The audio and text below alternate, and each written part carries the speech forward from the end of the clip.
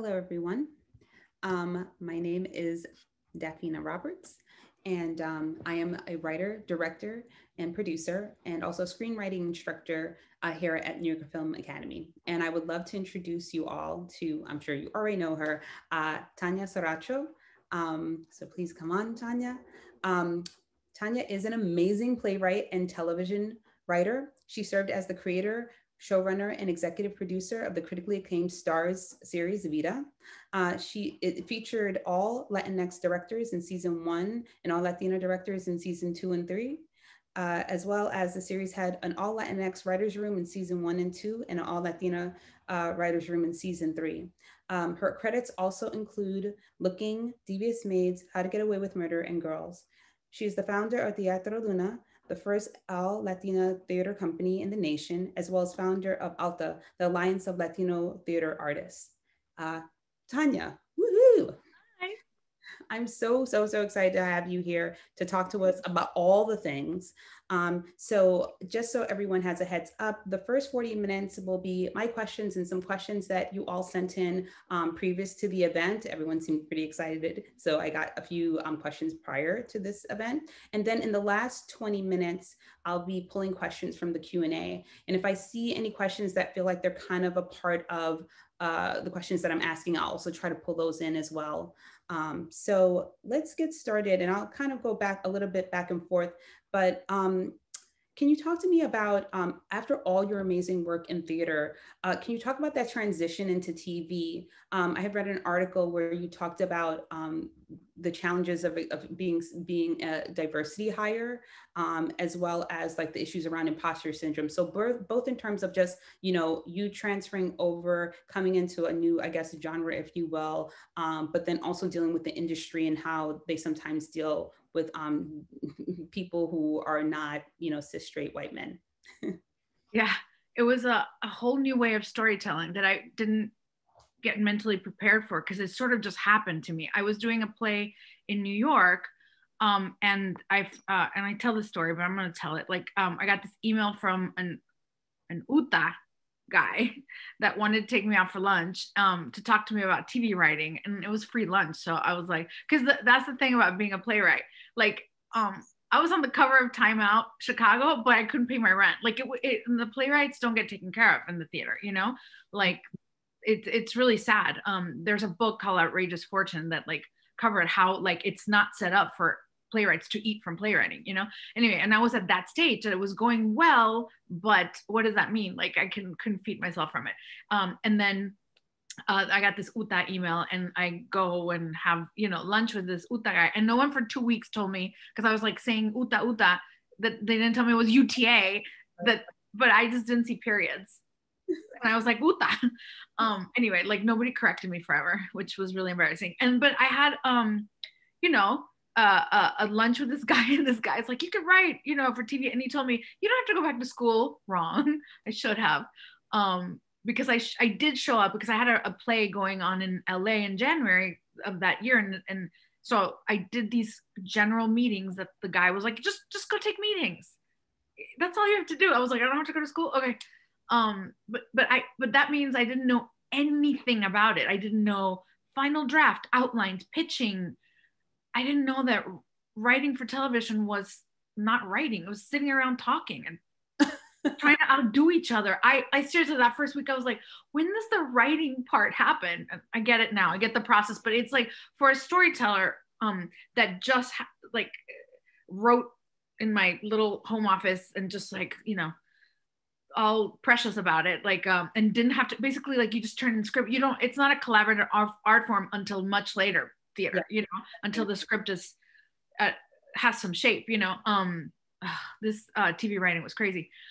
He just kept saying, because I guess I told a story about my dad's mistress at our Uta lunch, and the Uta was like, tell that story about your dad's mistress at every general, okay? Just tell it. I didn't understand why, but then I did, because the thing is, the play that he had read, Mala Hierba, was about my dad's mistress, and then we sold it to HBO like a year later. So he had like a plan, but I didn't know. I just knew that like I needed to go that way. Like spill all my dad's tea. Thank God, you know, he didn't know I was doing that, you know, but then I landed a job without understanding that I was landing a job. I thought I was going through just generals, but because I didn't have any training.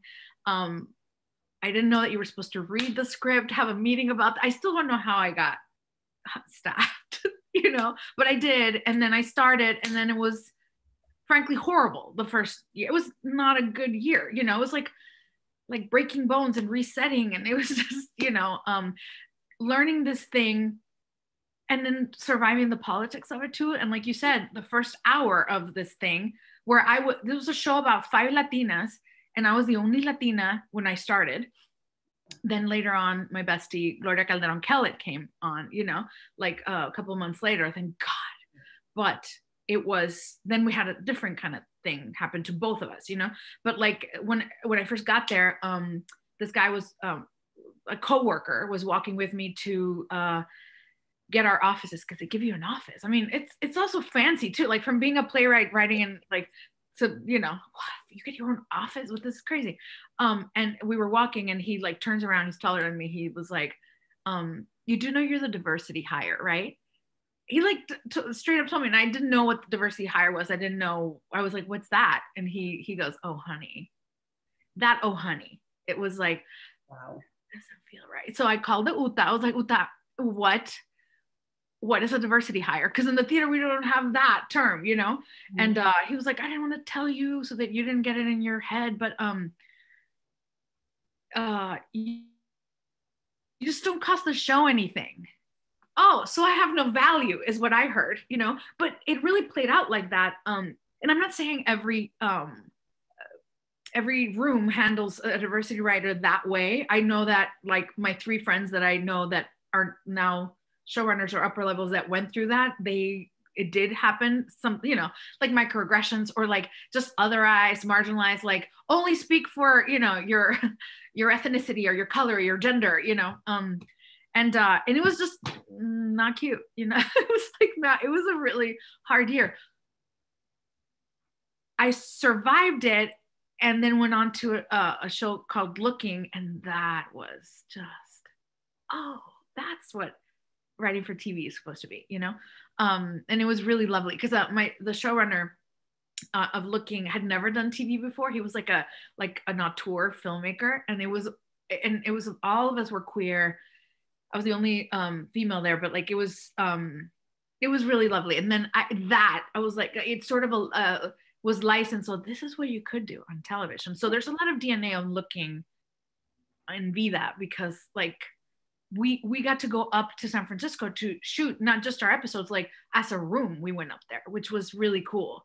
So like we saw how, you know, he was shooting it, like it had a lot of indie you know, film vibes and stuff. Yeah. Like there was some like car stuff that we did without, like, it was like indie movie stuff that I was like, I could do that at some point. Also, I was in an episode of 2nd season, and then just the like I played like the Mexican guy's cousin, you know.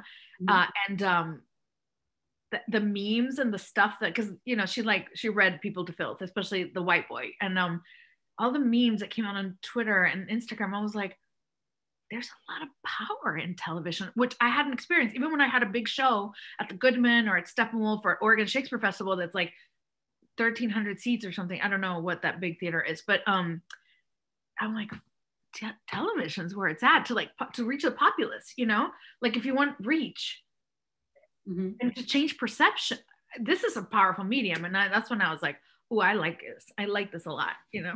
So do you feel like you got past the imposter syndrome by being around people who shared the same values as you, who could see? Oh, no. Okay. I still have that. I still have that as I sit here having had a show like that. That's not going to go away. And I don't know if that's process. I don't know. Because I still, even with my friend, like I'm on a thread with the Untitled Latinx Project, which is this group I started. And every day I'm like, why do I have such a bad self-esteem? Like, what is, like if I don't know what I'm doing, which obviously I do know, but I have no idea. Imposter syndrome every day. I don't know. I'm dealing with it. CBD. I don't know.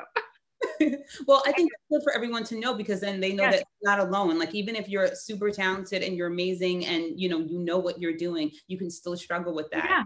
Even So, if you know, like I know it's like two brains. I know I can deliver because I have right. various times, and then I'm like, I'll never deliver again. Oh my god, I know how to do it there, and I know that I'm not, you know. That is real, and it's like playing even right now. Like, why are they doing a thing on me? Like, you know. But that's I think that's just me. But I know that it happens a lot. Exactly. I know that it happens with people that are present as really self-assured, and you know, like maybe cocky or assholey, and it's like, no, it's because we're all so like insecure. But that's normal. Same thing when you, like, I'm here starting this like a pilot here. I came to write something, and then I'm like, oh my god, can't write. I don't know how to write. I know how to write. It's just that conversation. You always have the like el ángel y el diablo, you know, like talking to you.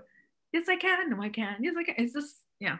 Or your parents sometimes, if you're a person of color, you come from a certain community, it's like, Right. they're going to be like, no puedes, no debes, debería ser doctor. I don't know. You know? Yeah, it's too late for that. Exactly. So, can you tell me what your biggest lessons were that you got from being in the writers' rooms of these different shows, and how that helped shape how you run your writers' rooms? Whether it's like how you manage writers, you know, in that like in terms of developing pieces, or just like takeaways that you're like, I will never run a show that way, or I love to run a show that way. Like I love what that person did and how they came to these answers. Please ignore my COVID hands. It was open here when I went to the nail shop, and now I can't stop doing this. It's gel. I learned a lot about what not to do on Devious. There were some just racist moments. I'm just gonna, you know. And my friend Gloria and I, we were on a panel, and she outed it, and I'm like, okay, well, so we're out now. Like, there was a moment that we were called spick and span. Yeah, this is 2013, right? And like as a joke, the room joke, that type of leadership is of the dinosaur age, like, you know. So like the way I had felt otherwise, another, I mean, it was like daily stuff, you know. All these micro that I was like, never, like, just, you know. Also, that guy who we've made peace now, we like friends, everything's fine. I've talked it out. But the guy who called, you know, like, do your diversity hire, was like, because we got into it in our offices, because I was like, if I ever get one of these rooms, I want an all Latinx writers room. And he read me to filth. He was like, why would you limit yourself like that? Tiki tiki and all these things. And I was like, what? So like, I got all these no's there. It was not a good environment, right? But then, like I said, when I was on Looking, and it was not just creatively how, like, so like almost everything I wrote in my scripts, in my episodes, a version of it ended up. So like it was a lot of agency, and it was like, oh, that's how you, so like that's, you know. And then also we were all queer, everybody behind the scenes, in front of the scenes. And that I was like, oh, so that's who's building this. That's something. And then I got to Murder. I was quickly, like, I did a little stint on Girls, but and I saw like female showrunners. I was like, it was the only time, you know. I was like, oh yeah, two boss ass ladies running the show. That's brilliant, you know. Who also directed and were in it. I was like, oh, this is allowed, okay. And then when I got to Murder, How to Get Away with Murder, 6 out of 9 people were of color in there, of the writers. That was a powerful thing to witness, because when you're pitching, it's like, it's good, you know. That was good. So like by the time I got to Vida to advocate for, you know, an all Latinx writers room, I'd seen some models, you know. Also, Atlanta had just come out right before we were greenlit and stuff, and I was having to pitch everything to the network studio. And it was like, that's an all Black writers room, so we can have, like, it was like license, you know, too. So it was just a bunch of like permissions, you know. Also, and I'm sure talk about her a lot, but maybe I'm skipping, but like I also, in part of the formula, I think the reason why I got an all Latinx writers room is because my covering executive there, her name is Marta Fernandez. So that's the formula. We have to have people in there championing us and who get it, you know. So Yeah. That's great. Can you talk us through the process of staffing up a writer's room, and like literally like what the process is for those who don't know, and then also what you're looking for in a writer, or what you feel that your runners are looking for when they're trying to build a team, right, to fill out their room. I I was just so the first when I first got the green light for this, I had it was crazy. I had 2 weeks to find the writers and close their deals. And if you're a writer, you know that that is crazy. That's insane. But like, I think they were like, "You want this? This is how we got to do it, so that we can like make that whatever." You know, I think I read in 1 week 152 scripts. Like that's crazy. You know, so that was it was a lot of I don't know, I didn't have a process when I first, you know, and I thought this was just this crazy thing, but I was just looking for voice. Mm-hmm. And now I think I would do it a little differently. I would look for voice, but also experience. But I was like, because I didn't have experience, I didn't value that. And I'm glad I didn't, because like, you know, we did have a position that first every year, but like that that is the diversity hire position, but I did not allow. I was like, we cannot use that term. We can say the funded position, but we cannot say diversity hire. We can't say the D word. But and that person never knew that she was the you know funded position, because that it didn't matter. You know, like she did, I did value her, you know, so like, but like it was a lot of new, and she'd never, you know, done TV before. It was a lot of new voices or people like, no, I think I just had one upper level who was from Boyle Heights and stuff, but everybody else was like new voices or mid to or lower level writers that just felt right. So it was voice, you know. And I think season 2 I did it the same way again. And then season 3 I just I did want to give opportunities to like a lot of first time writers. It was like, so like the first so like half the room was like, come on, so you can get your WGA card. That's important too, you know, like not just the writers, but it's important to like, if I can open the door, you know, like I can like let's let in some people, you know, and start some careers. Like my cinematographer had never run her own unit. She was in second unit for Narcos. That's where she did, you know, that was her only TV that she'd done. She'd done films, you know, but she's like this Afro-Latina badass genius that sure, it was bumpy because she'd never run a 36-person department, but we held her hand through it. And now I can't get her. She's super fancy. She's doing High Fidelity. Do you know what I mean? That's exciting. Right. And the point is that oftentimes other people get those opportunities, right? Because they're talented and they get the opportunity to show and prove. And a lot of times we don't. So if we don't have people who are championing us to give us the opportunity so that we can show that we can do it, then, you know, it's a moot point. And I got championed, and I got, you know what I mean? Like Marta Fernandez opened the door for me. So it was like, we got to do a chain here. Exactly. Can you talk us through how you run a room? Everything from the blue skies brainstorming to assigning writers to scripts to managing feedback from the network. I saw also a question that fell into this same category of what does it mean to break an episode, that came from Tony. Yeah, because in some shows people break their own episodes and stuff. I think we do a lot of collaborative stuff. I arrived in the season with like a sketch of what I want to achieve, you know, and then we sort of in the blue sky, so we blue sky, but we also find the like themes from the sketches I've made. Mm-hmm. So I want this to occur for her. I want this to, so this character has a win. So like, it's a lot of talking the first week. And we card, so like, I have my cards, or my cards here in this kitchen for this thing.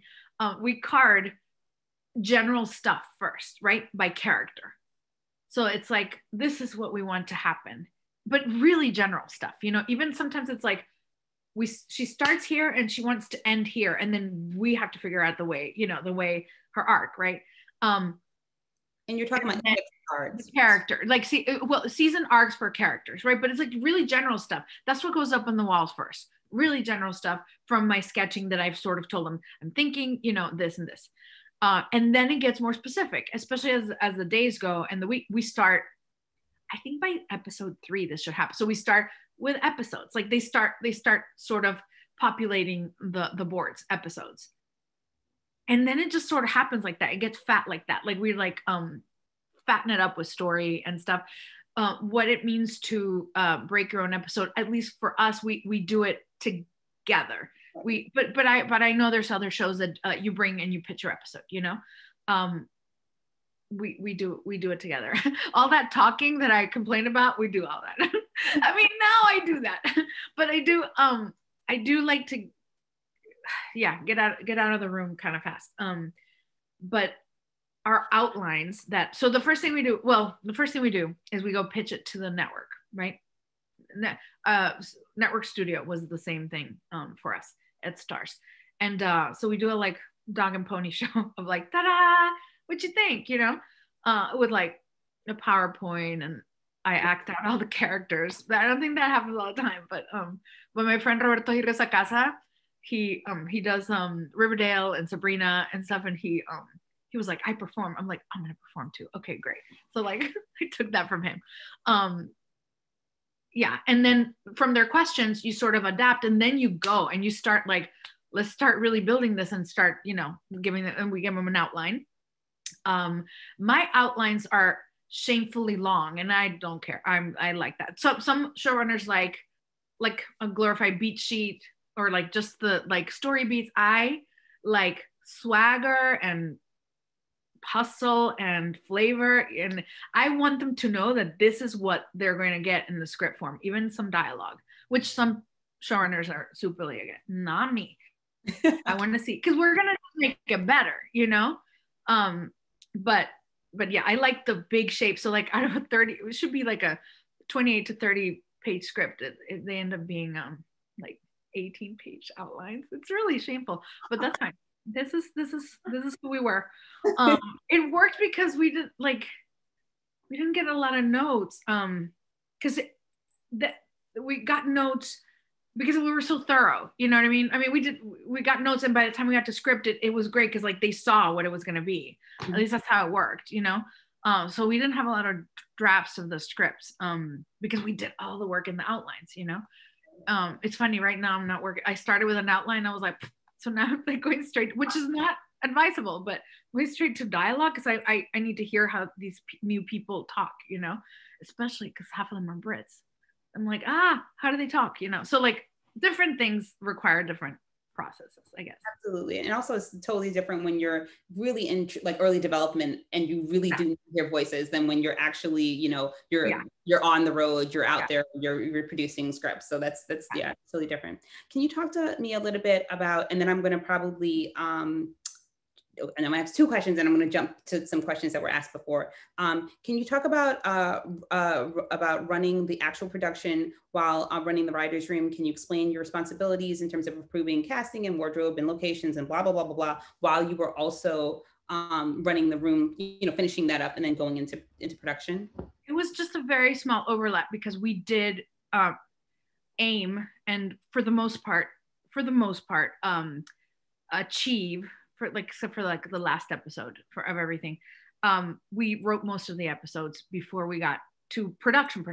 By pre-production we were overlapping, but it's you know, I'm super hands-on with, I mean, of course I'm with casting, but like one of my best friends, Carmen Cuba, was my casting director too, and we like have a shorthand, and I so enjoy, so like that stuff, like I would give her a heads up from outline, or like, we're gonna need you know, gender queer presenting tiki you know, like whatever it was. So like it was that is always a joy. I love working, since theater I've loved working casting. Maybe it's because I'm a former actor that it's like I don't know, but it wasn't seamless, but it was fine. I mean, casting, but also you're hiring your first AD, you're hiring your you know, the second season, we added a DP second season, and then we had this mess with the DP the third season, who quit 3 days before production, which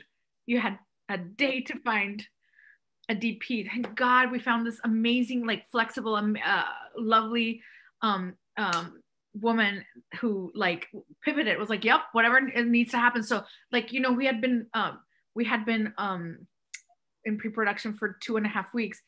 We had to do it every weekend for the next week. There were no free days. You know what I mean? It was crazy. Like they had to scout it was crazy. Because anyway, when people quit like that, oh my God, all the shade. Yes, absolutely. Oh, that's just like bad karma 3 times 3. Anyway, but so it's very doable. I mean, it's like you're in adrenaline because you're excited to like be shooting, and all the meetings just happen. You know, the interviews, the casting happen, because now it happens, you know, on your computer, unless it's a big role and then you go in and work with them. But that's all, you know, it's just very it's very manageable. I was so afraid of it, you know, when I was like, oh my God, but you just do it, and it's a lot of adrenaline, and you're excited. Would you have any advice for like earlier you about show running that you now, like you would reflect back and say anything? Or do you feel like, you know what, it all kind of turns out, you just have to trust yourself? I mean, yeah, it does. And also you have a lot of help. I mean, you have to be there every step because you're the final yes and no. Like you're the final word. And to be the final word, you have to be informed, you have to be engaged, right? So it's exhausting, but you have so much help of people who really know what they're doing. So as long as you keep up, are respectful of the process, which is like answer everyone, people cannot move forward without your approval. And like that's the worst thing that showrunners can do, make like the art department wait, and you have a day to build it, and no, respect everyone. Everyone's role is important. Yeah, you know.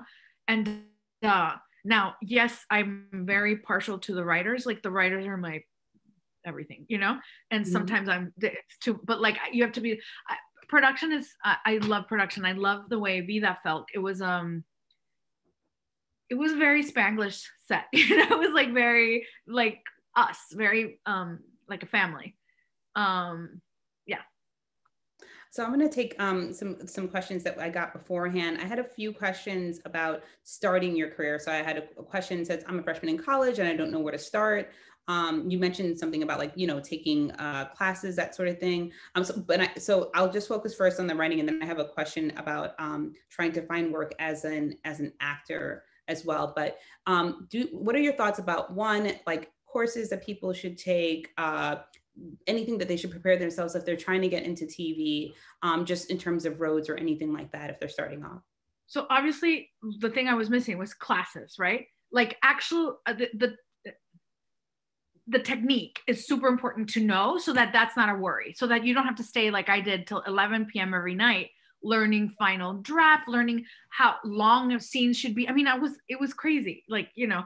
So but so technically, now if you want to aim to be a comedy writer, I think taking either improv classes or that stand-up class, it's kind of good. I'm not saying you're going to be an improv, it's really good exercise, you know. Drama, it's more like you don't stop developing your voice, even at freshman level. Like don't stop, because you want to arrive as fully fleshed as you can. Don't stop. Like one pilot is not enough, 2 pilots is not enough. Like it's for you to get, you know, used to your own voice and be like, oh, that's who I am, that's what I sound like. So like it's important to that at this stage. Mimicry is secondary, because you will, I mean, when you write for a TV show, you are a writer for hire, you are a renderer, you render content. At the stage where you're writing your pilot, you're a writer, a creator, you know. So that's where the voice comes in, and you will have to mimic like the showrunner's voice, you know, at some point. But that's a second. Right now, it's like I really think developing your voice, and then doing something that catches fire. So what does that mean? Well, we have YouTube now. We have something catches fire. Either, you know, people put shorts or skits or web series. The way I caught fire was through theater. That way, you know, it's just a storytelling way to catch fire. So you can, because there's so much. I mean, there's so many people trying this, and it's like you just have to identify you and be like, oh, that's that voice, undeniable, right. You know, and be absolutely undeniable in your voice. Another question, and then I'm going to go to some questions that I had. So many. I saw some questions for people who are outside the US who are trying to come into the US and break into the market. One I saw for acting, another one I believe was for writing. Do you have any thoughts for, trying to come here? I know that that's not, your story, but like, do you have thoughts? Because I have one from Argentina that I'm like, oh, I don't know. So like. Well, listen, I'm not a citizen still. So the first thing when you said that, I was like, oh God, work out your paperwork, like your immigration stuff. That's really hard in the US. So like, I'm still not a citizen. I'm still trying to be. And I've been here most of my life, but so like that is like, and I have so many friends, actor, writers that are there or have been there, and it's been like, because they just thought it was going to work out once they were, but it's really hard. But right now we're in a Zoom room moment where I know that if you're allowed to work in the US, some people are working from here, from England in writers' rooms. I mean, the same thing with New York and LA and Chicago. People are working from anywhere, So in that regard, this is the moment for that. Like, be like, oh, I don't want to necessarily move, but I could, Now there's less rooms, and the competition's, hard. But I'm just saying that's a reality. And then for acting, so like a couple of my best friends, actually my best friend from Argentina, who looks like an Irish girl but has a thick Argentine accent and is unwilling to fix it. It's complicated here because like we unfortunately, not here, over there in the US, like the roles that they're casting have a certain like presentation. Do you know what I mean? So like figure out if you can work on those accents. I just watched especially two really good friends that just like gave up because they were like, well, they should embrace me with my accent. It's like, you should be able to, I mean, when the Brits come, when the Australians come, they can recreate different types of American accents. I mean, anywhere you come from the world, unless you're willing to be sort of pigeonholed that way, But then besides that, forget accents or immigration, start like everybody else, right? Like there's classes, there's like if you're a writer, writers groups are so valuable because like it's like not just networking, it's support, peer support. That's really, and acting too, same thing, take classes, peer support, and then get to, the networking stuff. Oh my God, this sounds like such boring advice, but it's, what I've observed. Right, but life lessons, it's just true. Yeah. So can you talk to me a little bit about, oh boy, okay. I was like, let me choose. Okay. Can you talk to us a little bit about the Latinx Talent Lab, as well as the End Latin Exclusion, the hashtag, like just. Yeah. So two things. So I just found a new home, Universal Content, and they're giving me a Latinx lab, like an incubator, which we're still coming up with the title. So this is very early days, except it's happening and it's really exciting. And it's just meant, I've seen a few holes in, so like sometimes they make us repeat, repeat levels or get stuck in levels, like in a way that some men of the dominant culture don't do, and so and also it's hard to enter for a lot of us. We don't have uncles and tias and dads that are in the industry that just like let us in. So it's a 3-part lab, and it's meant to serve like pre-WGA emerging writers, then those sorry, I just lost the slide. The writers that are in mid-level get stuck, and also like pre-showrunner. So it's like this 3-phase lab that I'm excited to roll out. It's all like application, it's all like, and then it's like fellowship and stuff. So people will hear about it, they'll be able to apply, and I'm super excited about it. That there's different I've been watching Isa's and Lena's and Ava's like different kind of incubators and support. And I've just been like, oh, we need a Latinx one. We need a Latinx one, you know? So the fact that he's giving me the money and we're going to have it. There's also going to be town halls and like summits and salons. And so it's like, it's going to be amazing. We just have to poco a poquito, despacito, you know what I mean? Just a little bit. Exactly. And can you talk a little bit about what inspired the, I mean, it's obvious, but right. inspired the hashtag? I mean, well, it's a whole thing.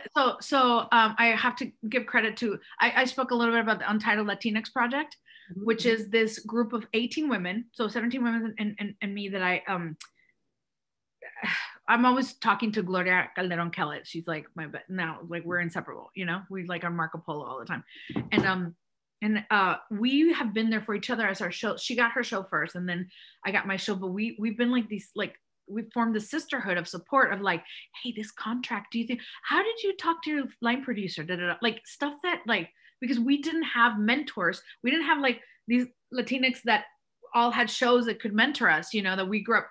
So we, you know, we did it for each other. And then I was watching as like Linda Yvette Chavez and Sierra Ornelas, y Lana Peña were about, you could see they were about to have shows, you know, that I was like, I think they need this that we have, you know, because it's so lonely and it's like you're in your corner and like you don't have that guidance because it's yes, the normal showrunner, first time showrunner guidance, but it's also layered because of who we are, you know, because of our identity. So I was like, Glow, you have a proper grown-up house. Can we use it for a dinner? Because I don't have a proper grown-up thing. So look at my Airbnb kitchen. But like she has everything, all the plates and stuff. So we had like a dinner. It was lovely. And you could like we were thirsty for that sisterhood, like from that, you know. So then and it's all these like boss ass Latinas. It's almost every Latina in Hollywood. I mean, Latina showrunner in Hollywood almost, you know. So it's a really amazing group. And then we partnered with a Blacklist to do a Latinx TV pilot, and that's amazing because we got to like read and support the 10 winners of the list, or the, you know, and then they got three of them got Hulu blind script deals, which was like, this is like exactly what we want to do, like mentorship, like, but like, and access in that level, you know. Then you know, we have meetings every month and we'd be like, tiki. I mean, it's like part griping and complaining about like, you know what my study said, tiki, you know, and also real shit, you know, like real, like that only we are dealing with, you know, specifically. And then half our moms, and we're dealing with this this moment and stuff. And like 4 months ago, Gladys Rodriguez, who worked with me on Vida, and who is this like amazing woman, we were having a Zoom meeting, and she was like, we need to do a letter. We need to do it because we'd been complaining about these things. What we were on the letter, we were complaining about. We need to do it, like, and hold people accountable, hold Hollywood accountable. So it started when I was still in London, like 4 months ago, like I said, and I mean in London and LA, and we just, it took 4 months because like we needed to get the right, you know, and also when would you put it out, like, and then we got these 276 signatures. That was the most exciting thing, because now there's this group with so much weight, and be like, look at us, we're here, and look at these names, and like, and if you really like excavate and look at the bios, we've been here working now, so we're ready, like we are Legion. No, I'm kidding.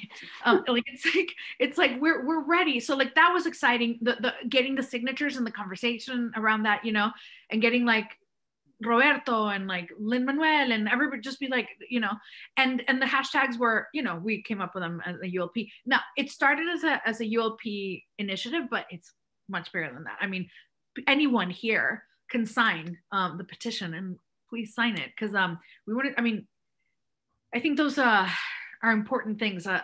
You know, no stories about us without us seems simple, but it's actually radical, because that's not how this business has worked, you know, historically.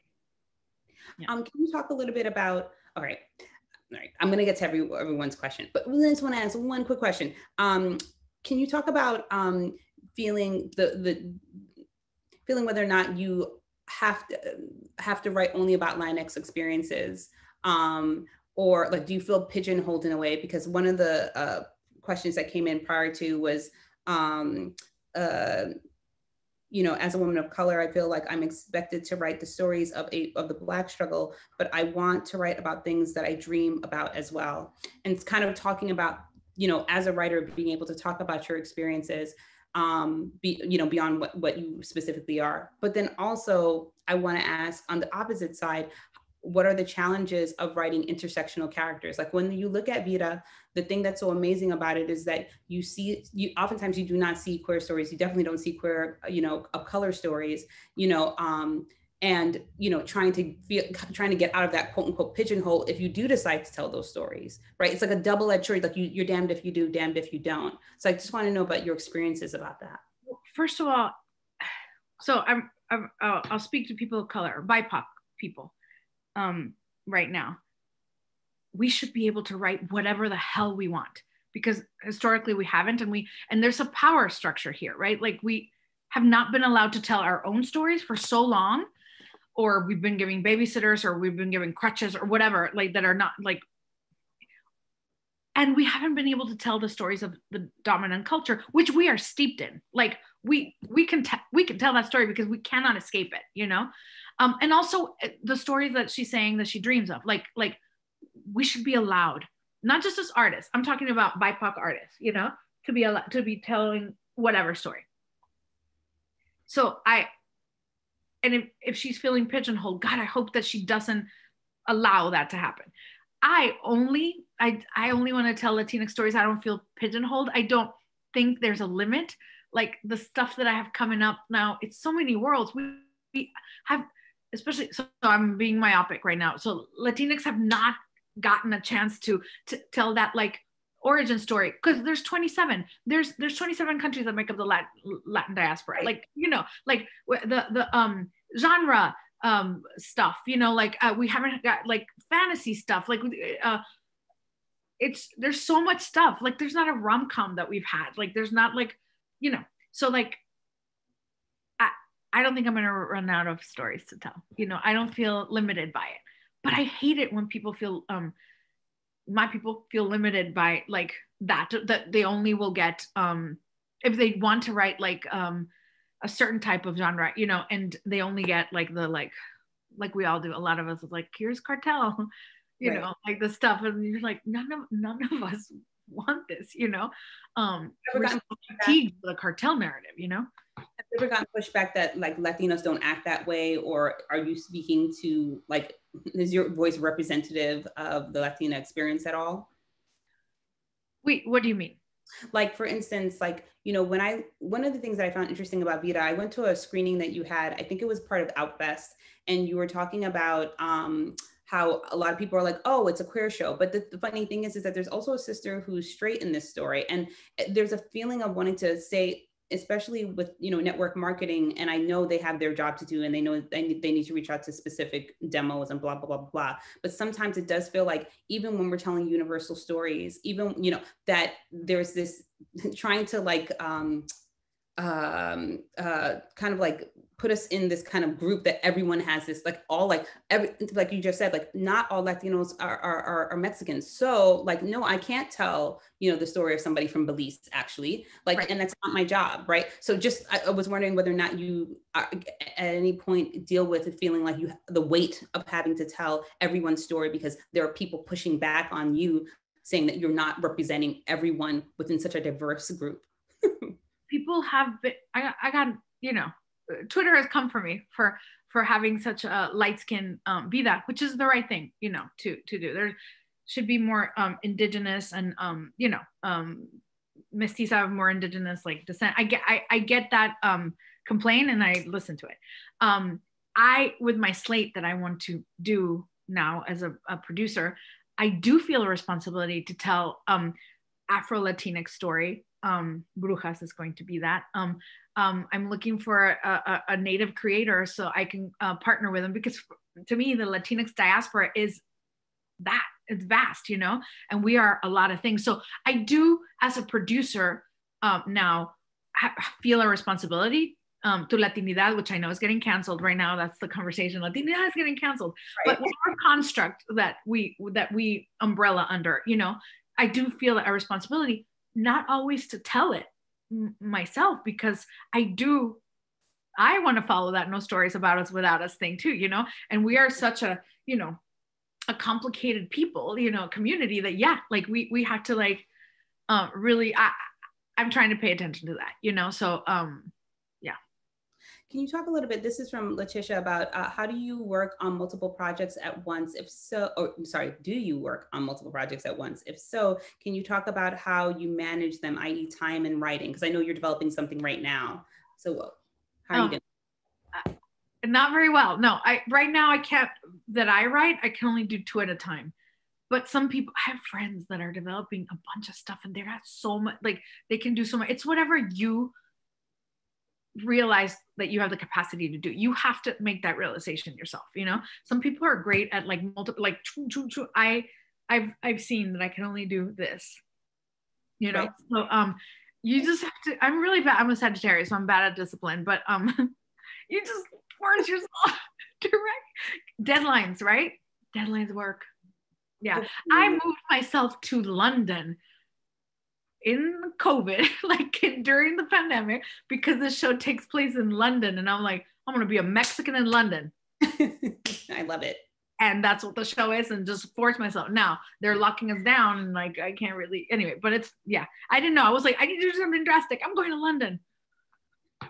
Can you tell us about how is it like, this is from, I'm going to mispronounce your name. I think it's Elizer. How is it like to pitch a script to a network when you're beginning this road as a showrunner and a screenwriter? So I didn't pitch Vida. They pitched it to me, basically. So that's the big secret, that I haven't pitched that much. So like the thing I sold to HBO, I sold the play. And then Brujas, I sold my play because I'd written a play, basically Brujas. It was called Enfrascada. So that was like not easy, but it was like, here's a play, you want to buy it? Great. You know, they optioned it. So like I didn't have to like do the whole thing, you know? Then I sold something to Fox by accident at a general. I was like, you know, somebody should do like the Oristaya, but like a Mexican family in Chicago. And they were like, we're buying that. And I was like, you know what the Oristaya is? Oh shit. I didn't think they were gonna know a Greek. That's a true story. So by the time I sold those 3 things, by the time I got to actually no, I sold Brujas afterwards, but it was just a play, and it was a meeting with Marta Fernandez, who was like telling me about like, have you heard about gentrification? And have you heard about, you know, chipsters? I'm like, of course I know chipsters, but what's gentrification? We had such a good conversation.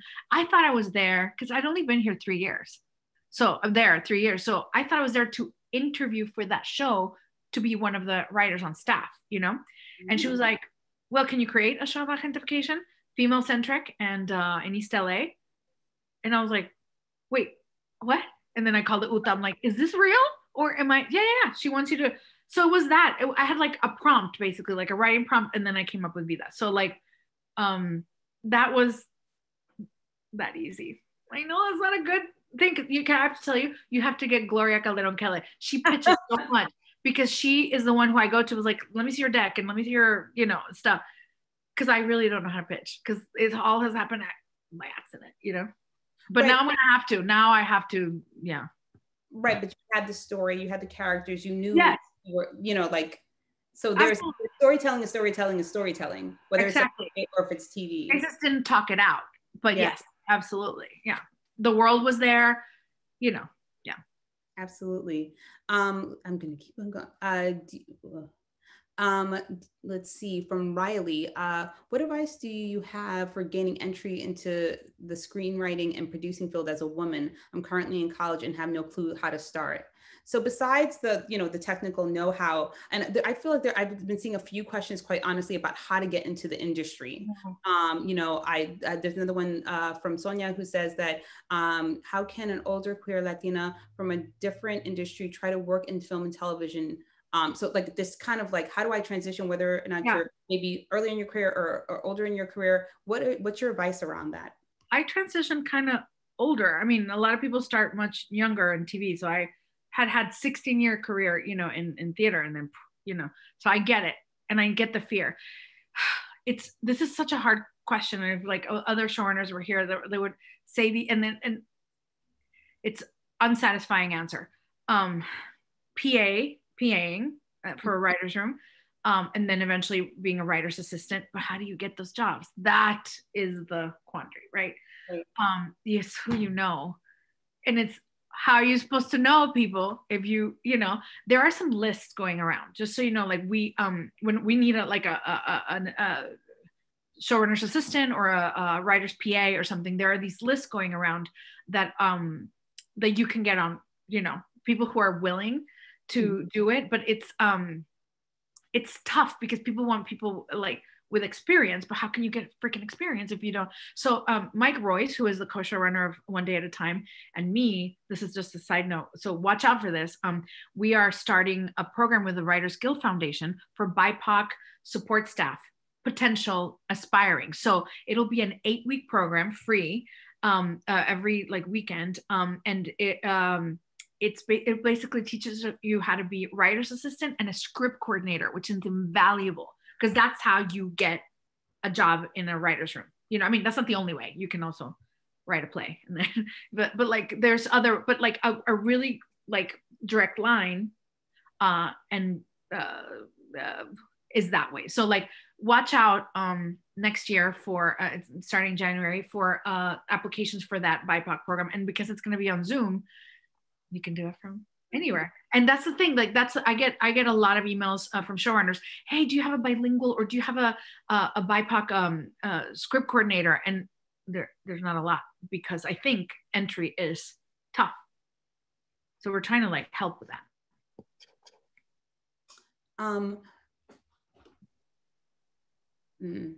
Sorry, I'm just trying to look through to see if I'm. Yeah. Can you talk to me a little bit about, I just lost it. Okay.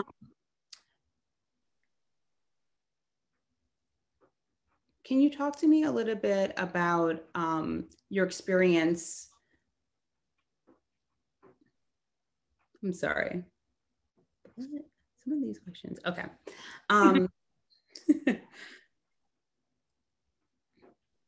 Can you talk to me a little bit about the project that you're developing now?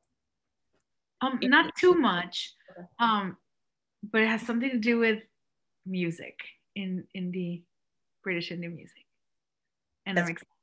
And it's exciting. I mean, I don't know when it'll happen. Like it's all because of COVID, like, you know. But it's exciting to be like coming to this world that is not exactly, I think, where people are like, wait, your next show is going to be like Vida or something. And it's like, no, it takes place in London.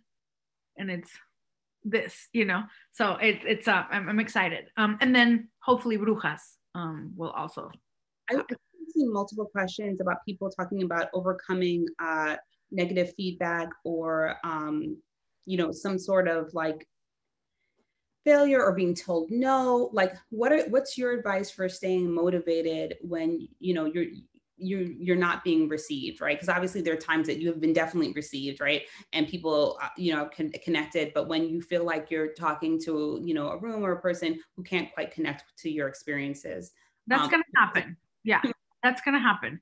Now, I have, at every stage, I've had a group of fellow writer friends that are friends first, but they're also writers. So when I first started, these playwrights that then moved on over here, like now there's now they're like showrunners in upper levels, but we were in Chicago and we had a 6-person writers group, and 4 of us came over here, and they were to be able to have experiences and go back to them and be like, this happened to me, and then to talk it out and have that support was invaluable. I have it now every day. I mean, with my thread of the ULP. So it's like not just but it's any desaire. ¿Cómo se dice desaire? Like anytime that you like experience like a microaggression or like a doubt or whatever, it's so important to have a support group. I really believe it.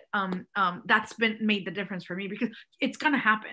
In fact, we're dealing with somebody's like shitty behavior from some racist showrunner right now.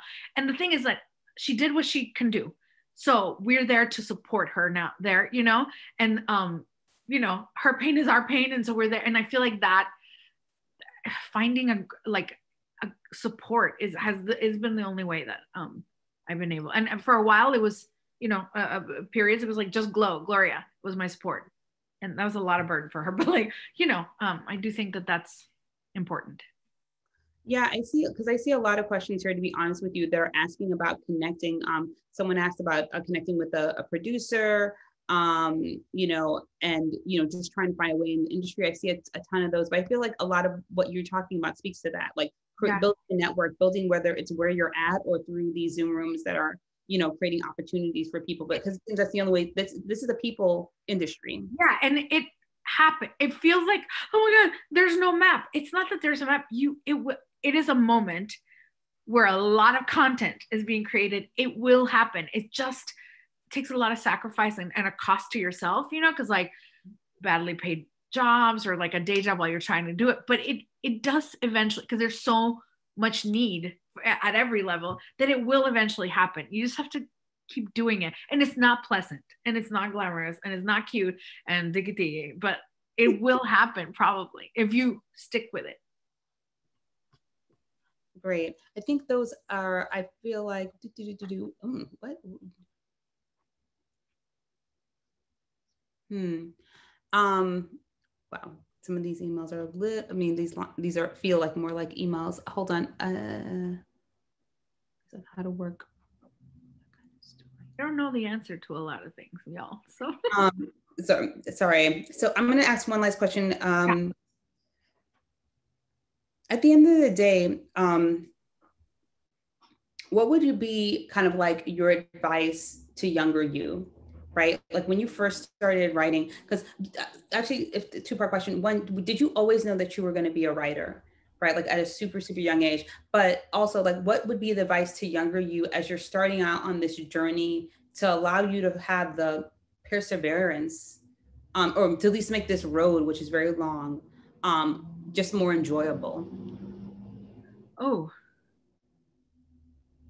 hold on. Ask me that one again. Let me answer the first one.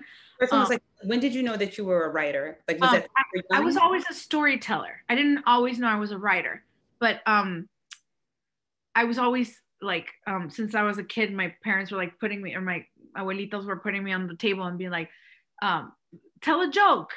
I mean, because in Mexico you tell jokes are like, and then, and like that's the joke. Oh, she tells a great joke. The one joke that's in your repertoire, you know, or like a couple, or declamate. I was a big at school, like declamate, which was, you know, and then I did join the like speech and debate team, and then you had to like change the script to fit like 10-minute or like whatever minute, and that's when I was like, oh, I could do this better maybe than this script, or I'm gonna write this line. So that's sort of when I started like messing with it. And then by the time I got to Boston University, which is where I did my undergrad, they were not the roles, they were not Latinx, like it was, you know. So I was like, I'm gonna have to write this for this. They had like a playwrights festival. I'm gonna write myself roles. And then that's sort of how it started. And when I started Teatro Luna, it was because I was doing the maid auditions only, you know, just Mr. Johnson through here, you know, like that was it. So I was like, wait a minute, I went to Oxford for Shakespeare, and I'm classically trained. I'm gonna freaking write myself. So that's how that started. And then by the time I was directing and acting and writing all the stuff for Teatro Luna, I was like, I think I like being a creator better, more than interpretive artist, you know, storyteller, which is acting and directing. I was like, I want to create. So that's sort of when it switched, and then it just stayed, you know. I mean, I guess I could still act, but it's like especially TV, I don't know, it's such responsibility. Other people can do it. I haven't figured out how, but so that's that. I was always a storyteller, you know. I just had to figure out the genre and the format, you know. What was the other question? About if you could tell younger you about how to like survive this long journey, right? And to find joy in it. right? Like what would be that suggestion to get you through like all the no's, all the, I don't know what I'm doing, to even figuring out, thinking that you now know what you're doing, but then it's like, oh, there's a next level to this. What would be that advice? Well, like two things. I said it earlier, but if it's your parents, if it's you, whatever voices you have here that are toxic, and we have them about our look. Sometimes we have them about our ability. Try to not let them get you, and that's a daily journey, like for me. But I'm so aware of them, and I've identified them, and I know when they start, when I start editing before I'm even finish writing. Whoa, whoa, whoa, whoa, whoa, whoa, no, wait, you know, that. And then the joy, I've learned that you need to find the joy in life. And because I've gotten really myopic about like writing, you know, the career stuff, and I forget to live. And that's happened, and it's so, that's toxic too. Don't forget to live. If not, what the heck are you writing about? You know, even if you're writing about aliens, you have to live. You're still putting like humans in your movies or your, you know, TV shows. So like you have to live. That's, I wish I would have told her more, because like, you know, like I wish she would have listened. No, that's golden advice. No, seriously. Thank you so much for your time. Really, really appreciate it. Sorry, everyone, that I didn't get to all your questions. There were just too many, but thank you so much. Also, if anyone's interested, just to do a quick, you know, sell for the school, you know, if anyone's interested, you know, in screenwriting, you know, New York Film Academy has a screenwriting department. So, and we also teach obviously on Zoom. So that's a thing. If you're interested in following in NYFA, you can go to www.nyfa.edu. If you're interested in following me, I'm on Instagram at The Mighty Dro. And if you're interested in following Tanya, if you haven't, or if you're not already, yours at Tanya Saracho, right? Tanya Saracho, yeah, on Instagram and Twitter.